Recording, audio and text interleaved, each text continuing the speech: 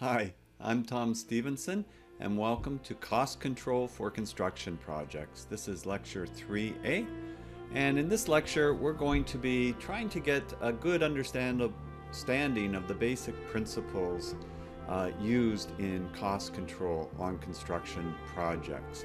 And we'll be talking about the application of cost coding in this lecture and Lecture 3B, and trying to get a good understanding of why we want to break down things into smaller units so that we can measure our progress and see how we're doing compared to our plans. And we'll also detail a number of other factors out, including the transition from estimate to budget and the importance of those factors.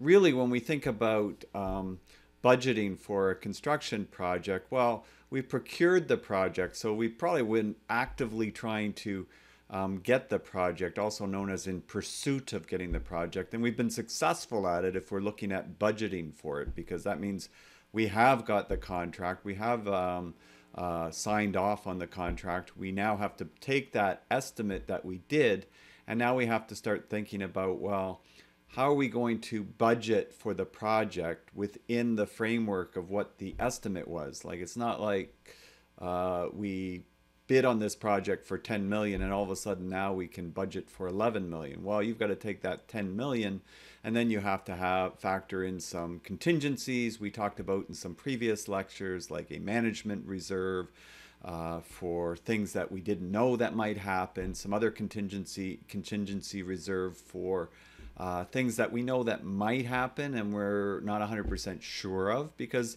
an estimate is exactly that. It's an estimate. It's our best guess at how much this project will cost, how we plan to go about it, ties to the schedule. They're very integrated, as I will tell you in the upcoming courses, and as I've told you in the first few lectures of this course. There is a very strong correlation between time and money. And so we want to sort of establish a methodology and a system that we can actually track the project and get a good sense of how we're doing on the project. So the financial aspects really revolve around the budget. So we need to have a pretty realistic budget. If it's not very realistic, then people aren't going to buy into it. It's going to be a demotivator. It's going to be problematic. If the original estimate was way off, that's going to be difficult to actually succeed at, because how do you make a project that costs 12 million come in at 10 million? So that makes it problematic right from the get-go. But we definitely want to have a realistic budget for what we can do on this project.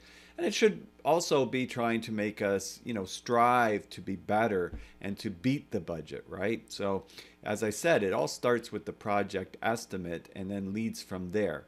And if we don't really do this well, or we budget something, from the estimate, and we've held back a lot of the budget money or the actual overall project monies, then it's going to seem very, very unrealistic for the people on the project. And you want to make sure that you can get the buy-in of the project team that is working on the project. So the information has to be somewhat transparent so that they have a good understanding of what their limitations are, what their constraints are, and how they have to perform to meet those constraints. And in this particular course, we're looking at construction cost control very much from a site perspective.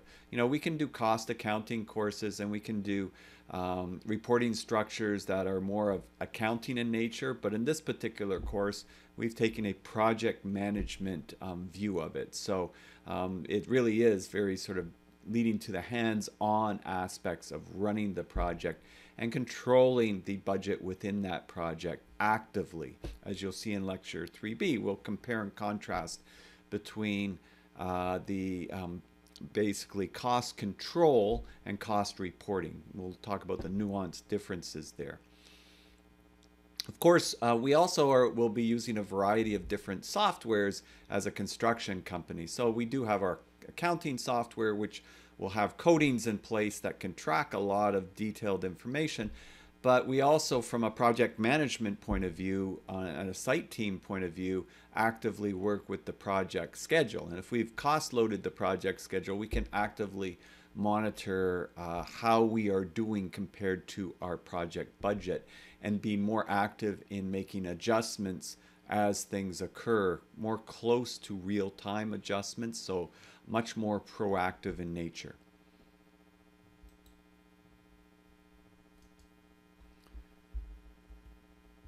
So a little bit about cost codes.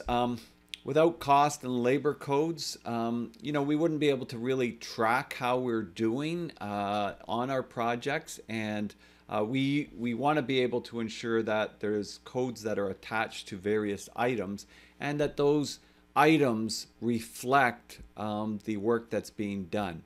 Years ago, when I was acting director at a college, George Brown College, and I was working with the dean, and the dean wanted to cancel a particular program, and I didn't really understand why she wanted to cancel that program, because it seemed to me that the program was pretty viable, just on the surface, knowing what I knew. And so I wanted to see all the data that she was using to make those decisions.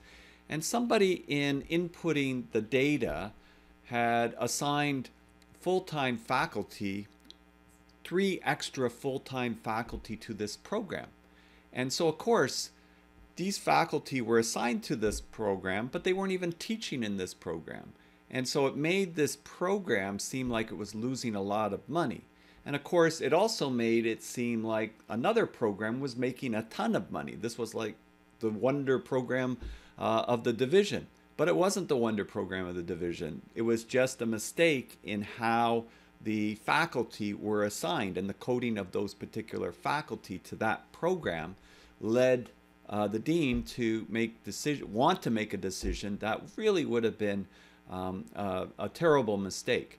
So when we're doing assignments of codes and we're tracking of elements of the project, we have to make sure we know what we're looking at, and that the costs that we're looking at are actually reflective of the work that's going on.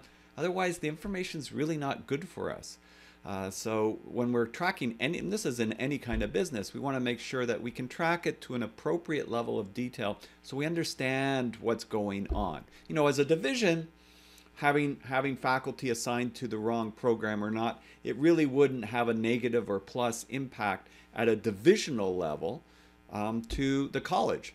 But at a program level, when you're making active decisions about what to do based on profit loss, based on time, based on budget, based on schedule, that is important information. So the level of detail and at what level, that's why we'll talk about work breakdown structures in lecture 3A and 3B quite a bit, because it does make a difference in understanding at what level, where is the problem. So we can go from a macro level, like I said, in a college, you go to a divisional level down to the actual program level. And so there's different questions, different decisions. Doesn't mean over at the division level, as I mentioned earlier, it's changing whether you're making money or not, but it allows us to make active decisions of what's going on in our project in very close to real time. So, if we take some coding examples, and that's the other thing. So I'm not going to get into a specific one-only coding for this particular course, but a lot of businesses use different coding systems. Some have their own coding systems. Some software programs have their own built-in coding systems. Some will use the master format, which ties, of course, to the master format specifications coding systems, and we'll review that a little bit in 3B. Or the uniformat coding system. So there's a number of different coding systems that can be used. The important thing is whatever company you're working for and whatever coding system they're using, you're able to assign whatever the work that's being done to the appropriate coding system. So for example, these line items would fit under this particular code. There can be fairly substantial listings of coding systems that could be utilized. So you can see different numberings for different line items for like a HVAC subcontractor or plumbing subcontractor having standardized coding that would work for the type of work that they're doing, and it would give very specific code items for them to be able to follow. So if I'm a plumbing subcontractor, I'd have specific coding for the work that I'm using. And then after a while, it gets very understood what code fits with what area of work, and then what kind of activities that we are performing on. So that ties in together that way. So really, when we think about coding too, you got to be careful. Like, you could have a separate code for every piece of material, right? It gets too, I guess what I want to say is it gets too granular and too hard to track, and then people end up putting the wrong code on the wrong item. It's better to have like a list of items that fit under this code, as long as it makes sense for what we want to track. Having 10,000 codes that we use is just going to likely confuse people, and it's not going to be able to be put into categories as easily as you might think. And then information gets put into the wrong category, like my example previous, where certain faculty are assigned to the wrong program. You have to be very, very careful about the right level of detail. It's the same with a work breakdown structure for a construction project, and then the amount of activities that we need on a master schedule. Do I really need 10,000 activities for this project, or could I properly and effectively manage this project with 2,500 activities? If I can effectively manage it with 2,500, then that would make a lot more sense than having 10,000 activities. Plus, if I'm trying to estimate activity levels and detail, a year out from when the work is going to be done on a project, the likelihood of it being accurate is much more diminished. Much better that as we come up to the work, we're able to break it down into short-term schedules and then detail that work out. As long as we've encompassed the overall amount of work and the overall costs in our original estimates, in our original schedules, that's what's really important. So getting the right level of detail, and again, I'll always say it kind of depends on the type of project and what we're doing. I guess my point too is, with this little example that I did up on Microsoft Project, is, am I good if this is this Dempsey Medical building and we're doing a renovation and we're installing the copper piping and fittings, and we've got 40 days and we've assigned the plumbing 3 plumbers to this work, right? For all 40 days, and we're going to be installing 8,000 linear feet of pipe, and we put a cost to that piping per foot, and we put a costing to our plumbers per hour. Am I comfortable that that's the good appropriate level of detail to manage this whole project on the plumbing portion of it? I'm going to say no, because I won't be able to dig down and see how it's going, like where, when we actually track the project. So this is fine. This would be for our baseline plan, let's say, at the highest level. And if this is all we've got, that's a pretty long time to try to track how they're doing. So if we want our information to be closer to real time, 10 days might be better to break that down into, and an area of work might be better.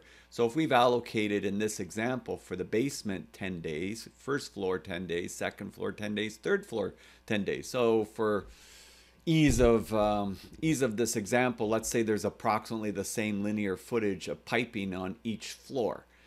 Then I'm just saying, in this example, I could have easily had 12 days here, 10 days, 8 days, whatever it is, right? But let's say it's fairly equal. So we've broken that down. So our costing is broken down fairly equally. And again, this doesn't have to be equal, as long as it reflects what work is being done on each floor. So if one floor was 20,000, another floor was 30,000, that's fine too. But we've got it broken down at that floor level. We would still have at the highest level that total amount, 100,800. But if, let's say, when we're tracking it, our actual costs were 110,000. Well, I'd want to know where the other 9,200, where we're losing it. Are we losing it equally on each floor? Or did it all get lost on the basement? Why? And then I want to dig down into the basement and find out what's going on. So it's better to break it down. Plus, I would be better to find out in the basement that we have been short or sorry, that we're over budget by $9,200 on the basement. Well, I would know that as that work is starting to go on. Here, I'm just going to find out kind of later on that we're losing money. So this level of detail is not a good level of detail for this particular project. This is a much better level of detail. Now, do I need to know the linear footage and install timing for each room? In this particular case, I'm going to say no, but maybe in some cases I do want a little bit more detail than that, right? So then I could break that down further and further detail. So, but what is the best breakdown will attach to the activities that we need to manage at the lowest levels. So that goes back to what I was saying. Do I need 10,000 activities or do I need 2,500 activities to effectively manage my costs and be able to track it as the project is being constructed, so that we can be very active in controlling our costs and controlling our schedule. So it's kind of getting that mindset in place. In lean construction methodology, it's all about reducing waste and adding value to the client. Well, we add value to the client when we do the work to the expectation that they have for the project, and we don't waste a lot of time and money and quality line issues during the process. So this helps to pull everything together that way. So if we're going to answer that question, we definitely prefer this over that, right? And this here, I've just put in some cost codes, and I just put in a work breakdown structure hierarchy, which you can do in a scheduling software easy enough.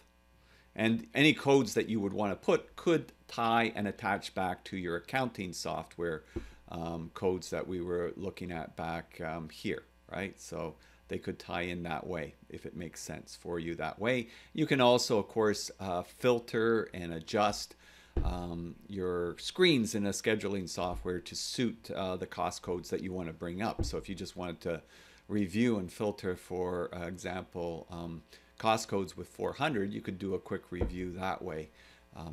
Most scheduling software or any kind of software allows you to do those kind of things. So definitely that sorting aspect and being able to review things in more detail can be quite helpful. I think I've got a few examples of just a schedule estimating software pulling down and breaking information into more details. It's not in this specific example that I had scheduling, but it gives the same kind of breakdown for a plumbing example, where you might want to get further detail and you might want to filter the information to a certain level of detail, because of course you might have just line items in an estimate, but you might want to find out, well, what is coming from this basement floor? How much do we have in material estimated for each floor, because now it's attached to an area of work, and how many hours of labor. If we're thinking about productivity rates and monitoring productivity rates, then how many labor hours have we factored in for each floor? And of course, if we know that, then we get a good sense of when we're tracking it, how we're doing compared to the plan. Especially like a plumbing subcontractor or any subcontractor where they're self-performing the work, you have to very carefully monitor your productivity rates to ensure that you're going to meet your overall estimates and budgets for the project. So that can be broken down that way. And you also get a sense of, from a point of view of percentage of the work in particular line items that's being done. How does this line up with the percentage of work? So there's the ones that are a high percentage, and there's the ones that are very low percentage. And then how are they playing out in real time as the project is being constructed? So we have the cost control system. When we think about a cost control system, there's different levels and different points that we need to consider. You know, what are we including, obviously? So that's going to include everything that's involved in the project, and so then that's going to include everything that we're contracted to do, which would be the project scope. And we break that down further. That would, at the lowest level, those would be the work packages. At the activity level, that we're assigning somebody to do something, and then there's a cost associated with that work. So for every line item, there is then a cost association. And that allows us to track and monitor that information. And again, what's the right level that we can effectively monitor that and give us enough detail without making it overly onerous for the people running the project. So what is our budget, and what are the breakdowns of cost to our work packages that we are working on? So what accounts are we going to be monitoring? What's going to be involved in this overall project? So for example, if we have a certain trade and they're not involved in this project, well, that's not part of this particular system for this project. A status report, well, a status report describes how the project is doing at a moment in time. So what's the status as of this date? And so, for example, you've accomplished 50% of the work, spent 55% of the project funds, and are 20 months into a 36-month project. So that's giving you a status update so that somebody can very quickly at a high level tell how this project is doing. Now, a progress report identifies the activities, the individual activities that have taken place since the last progress report. So usually, very frequently, maybe monthly, sometimes it's bi-weekly, so that you can have a good handle on the progress that is being made. And you should have a good idea of exactly what activities are finished or percent complete. So, this particular activity, for example, foundation walls are 75% complete, right? So if you have X amount of foundation walls measured, say, cubic meters of concrete that's been poured, and you had, say, 100 cubic meters, you've got 75 cubic meters done, as an example. So that would be giving you the progress and the costs that have been incurred in doing that. And of course, if we've achieved any particular milestones, that would be brought up too in the progress report. Now, if we have some of that information, we have some good understanding of productivity that's being placed on the project, productivity rates, then we can more accurately project outward or forecast how this project will proceed. If we get into full earned value analysis, you can definitely see trends that are forming in certain elements of the work, which allows you to say, well, today we are $100,000 over budget and we're 20 days behind schedule. If this trend continues, we will be $350,000 over budget and we will be 32 days behind schedule. So that's just giving you an illustration of a forecast. And the idea would be, of course, with that, if you trend that out, then you want to be looking at, well, how do we stop that from becoming reality? So that's giving us really impactful information that we can then act on today, as opposed to, oh, well, we're going to be X amount over, we're going to be late, and not do anything about it. Project management is all about iterations. It's not about having the perfect plan in the beginning and everything just goes to the perfect plan. It's about iterations. We get a little bit off track, we pull ourselves back. We get a little bit off track, we pull ourselves back. It's like a plane flying autopilot from Toronto to Los Angeles, and it's on autopilot. Well, it's constantly retracking itself. It's constantly being taken off course, slight iterations that then retrack itself on its path. So if we didn't do that, we just continue and we would have that over budget and over time issue that we'd have to deal with. So I just want to bring up Stein's law. I think I brought it up very quickly in a previous video, but Stein's law says that a trend will continue until it stops. I think it's a great one for its simplicity. All right, a trend will continue until it stops. Next time you hear Wolf Blitzer in the Situation Room saying this is going to happen and this is going this direction and this is, doesn't mean it's going to happen. It's a trend, and if we do nothing or if things just continuing the way they are, yeah, it will happen.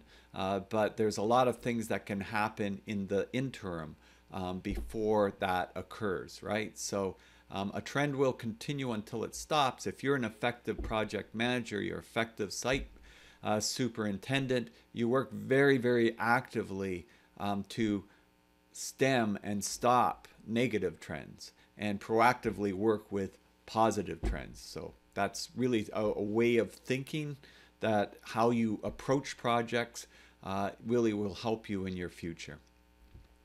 So components of a cost control system, strong job cost and equipment tracking. Costs, you need to keep them up to date, so you have to actively manage it, otherwise it's kind of useless.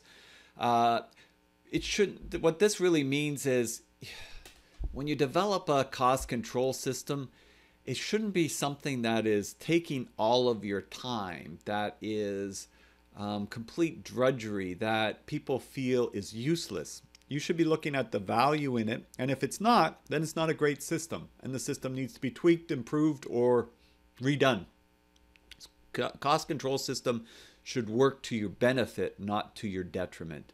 So if we're trying to track the cost of pencil erasers or something, we're probably going too much into the weeds in detail. And if it's taking us an onerous or an exceptional amount of time, that can be somewhat problematic. On the other hand, if it's detailed enough that it's ensuring that we know what's going on, and if there could be construction fraud going on and stuff like that, if it highlights that we can dig deeper, then that's okay.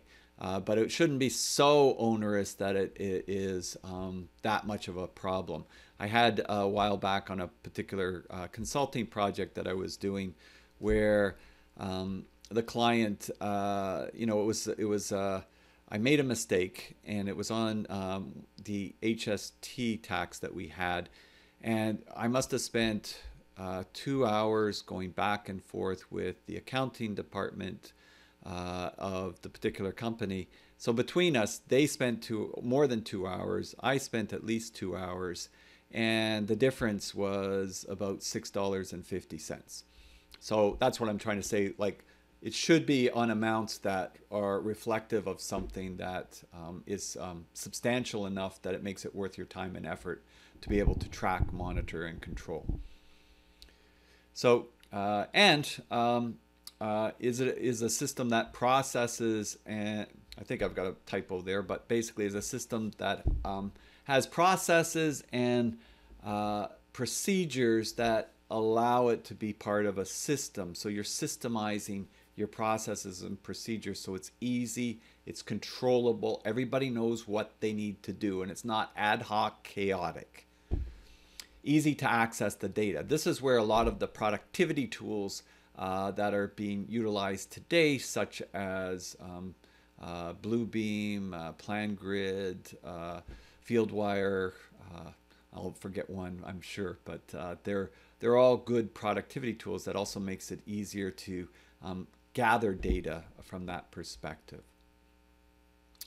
And of course, if we are monitoring costs on a project, we can also track outflows of cash.